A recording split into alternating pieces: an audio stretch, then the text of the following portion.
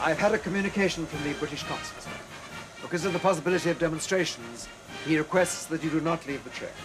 Demonstrations? The place is full of policemen. What on earth is the fellow talking about? We can perfectly well sit here until the train leaves again. Thank you, Francis. Ma'am. I dare say we can.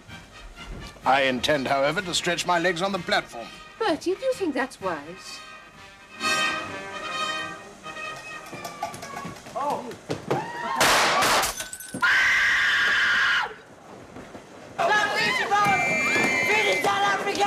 Are you all right, sir? Yes, I think so. The fellow obviously wasn't a very good shot. Thank God. Ik wil haar nu! Hij is een moordenaar! Wat doe je bastard? Moordenaar! Moordenaar! Mijn vriend, ja, He's only a boy.